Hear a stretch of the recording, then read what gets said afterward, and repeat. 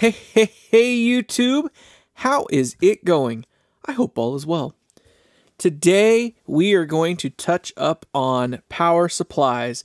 I was gonna skip this one initially and go on to something else, but I kind of realized that we have some more resistors and capacitors that we need to kind of get in touch with here.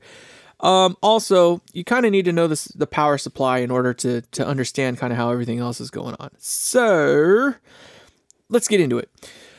I picked this particular schematic because it was the cleanest one I could find, and it kind of had most of the elements in it I was looking for. This actually proved to be kind of hard to find. I was looking for one that had like a sag resistor in it, had a tube rectifier, and a choke. Finding that wasn't easy. That was also clean and clear and easy to read. I'm trying to ease you into it, if you will. So, whatever. Anyway, let's move on. I also picked this one because it flows from left to right. I like schematics that flow from left to right in their entirety. The preamp and power amp portions of the amp almost always go from left to right. So, I don't know, some schematics follow that same kind of thing. You get the AC in, and then you end up with power out. But some of them also start from the right and go towards the left. There's no rhyme or reason to it, so it is what it is. All right, let's move on. So on this particular one here, we start at the AC mains in. We see it's fused before the switch. I like that. That's my ideal way of doing it. We've got the power switch. This one says it's 220 volts AC coming in, whatever. And then you'll notice it says power transformer. There are two types of transformers in an amplifier, and they are pretty much the same, but not the same. A transformer, the way to think of it is like a voltage to current exchanging device. And that's kind of the easiest way I can think of to explain it. So if you have a voltage coming in, on the other side, you're going to have a different voltage coming out, and it's going to be the inverse of the current. So if you have low voltage, high current going in, you're going to have high voltage, low current coming out. Conversely, and we're talking power transformer in this case, so it's low voltage coming in, low voltage, high current coming in, and it'll be high voltage, low current coming out. All that means is that the way the transformer works, you've got your supply, in this case the wall power, so you have 120 volts at 15 amps worth of current capability, but on the output side, you might have 300, 400, 500 volts, but it can only handle 500 to maybe 500 milliamps to maybe 1 amp worth of current, right? That's all. And it just depends on the type of transformer. Whereas an output transformer works the other direction. It's high voltage coming in, and it's low voltage going out. But it's high voltage, low current coming in, at least on a tube amp. We're not talking about solid state amps at this point. So on a solid state amp, it works a little bit differently. But in this case here, with a tube amp, it's high voltage, low current going in, but it's low voltage, high current going out. That's what makes the air move from the speaker. So now we understand a little bit about how the transformers work. That's kind of a subject all in of itself, but basic idea, we got it. All right. I'm not really going to touch too much on the heater supply. That's kind of its own thing because there's multiple elements to that we can talk about. I'm trying to keep this down to about a 20-minute video. But what you do need to know is that the main HT is coming in through this thing here. It says 220 and 220. I'm assuming this means 220, 0, 220. If that were the case, this thing would produce probably more, something like 400 or something volts. But I put some arbitrary numbers here. Sorry, I had to draw on it. So what you know is that each side of this line coming out here is in a different phase. And you can see I kind of drew the AC signal there. And when they converge after they get through the rectifier, they create the DC element of the amplifier that makes it work. So how it does that is that the diode cuts off the negative going portion of the swing of this signal. So if this is the negative, this would be minus, this would be plus, right? And then this would be the, in this case here, it would be minus, whereas this one's the plus. That kind of thing, right? So it's cutting off the minus element of each side, and when it converges over here, you get the two pluses added together, and you get the ripple. They converge together to create whatever voltage, but they cross back down to 0. That's what that ripple is. So it goes up to 300 volts and back down to 0. Up to 300 volts, back down to 0. That's what the reservoir cap is supposed to do, is to get rid of that ripple. It gets charged up with that positive voltage, and then as this swings back down to 0, this releases the voltage that it had stored, reducing the potential for this to go back down to 0. All right, okay?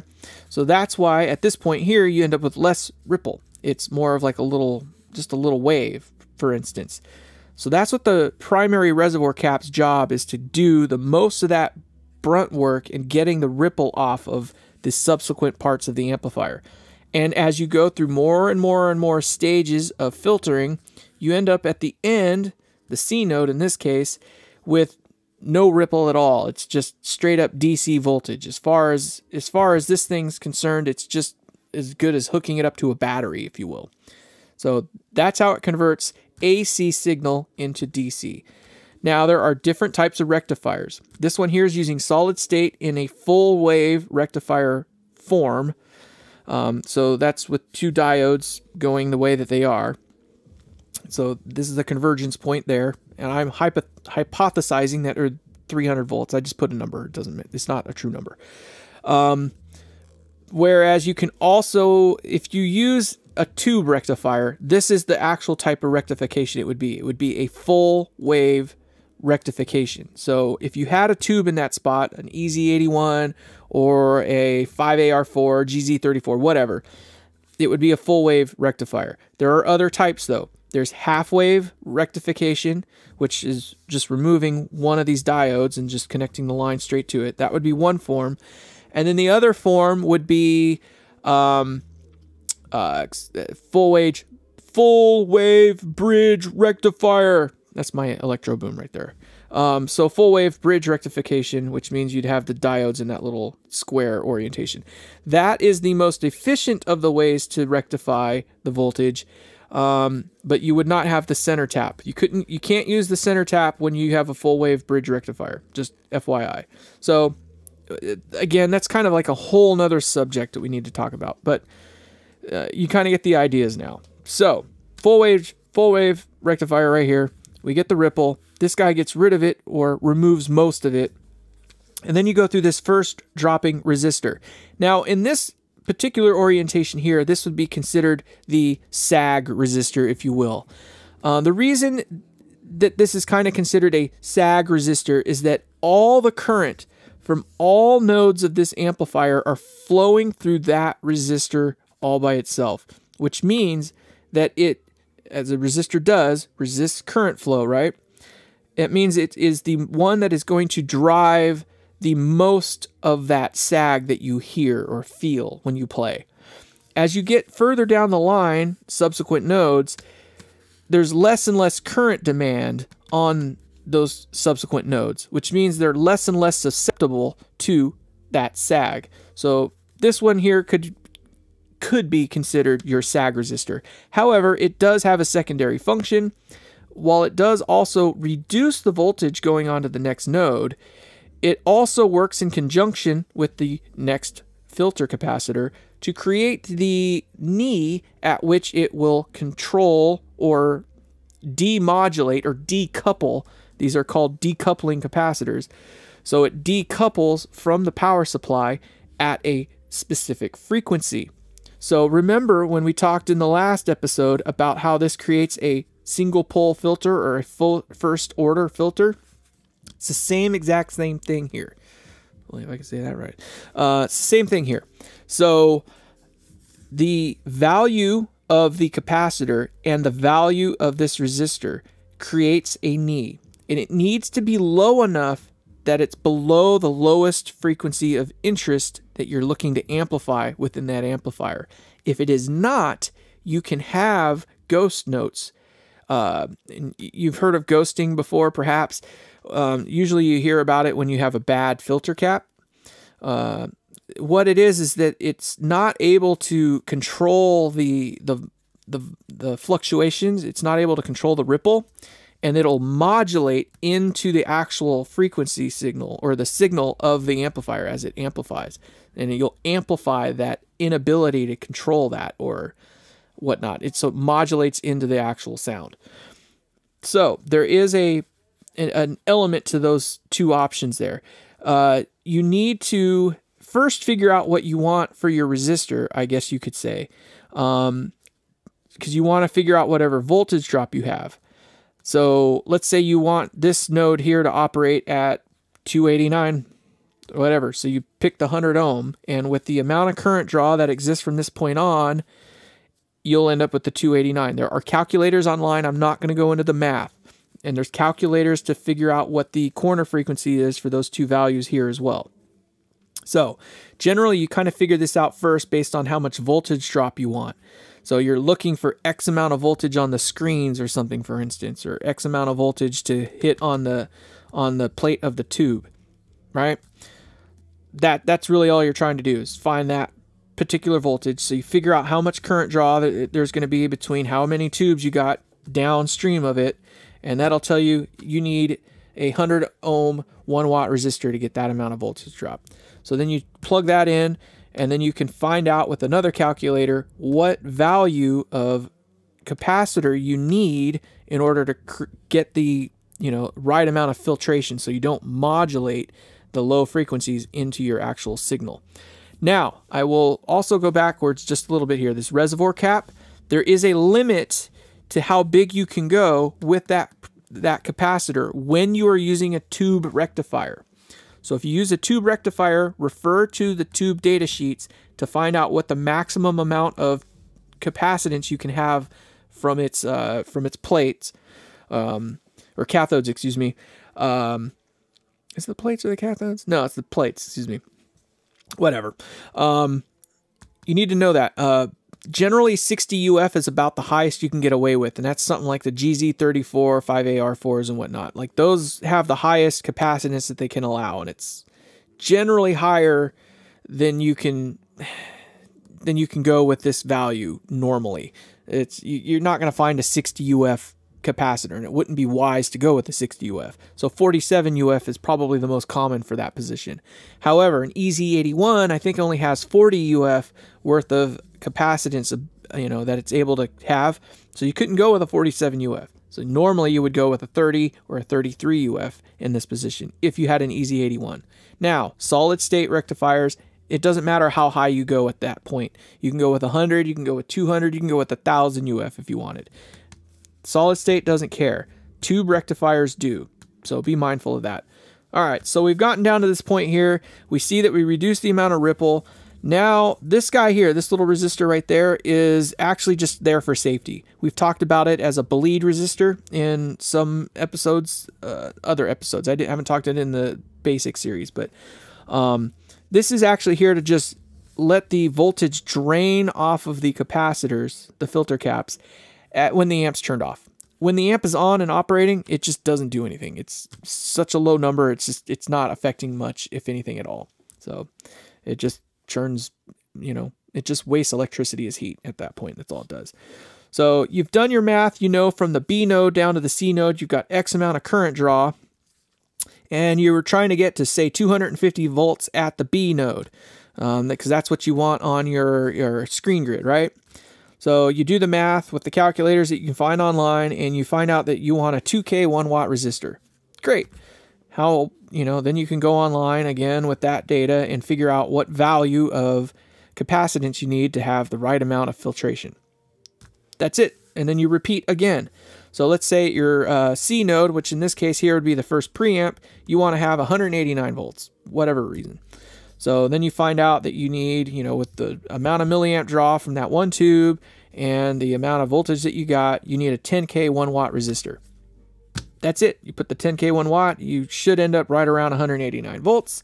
And then again, you can either arbitrarily just put the same value in like they did with all of theirs, or you can put in a lower one like 16 UF, which would probably be more than high enough. That's all. So the hope is that, of course, with the amount of filtration that you have and the value of the resistor that you have to create a voltage drop, and you must have something there. Too low is not a good thing. there is a relationship. So the lower this value is, the bigger this one needs to be to create that corner frequency we were talking about.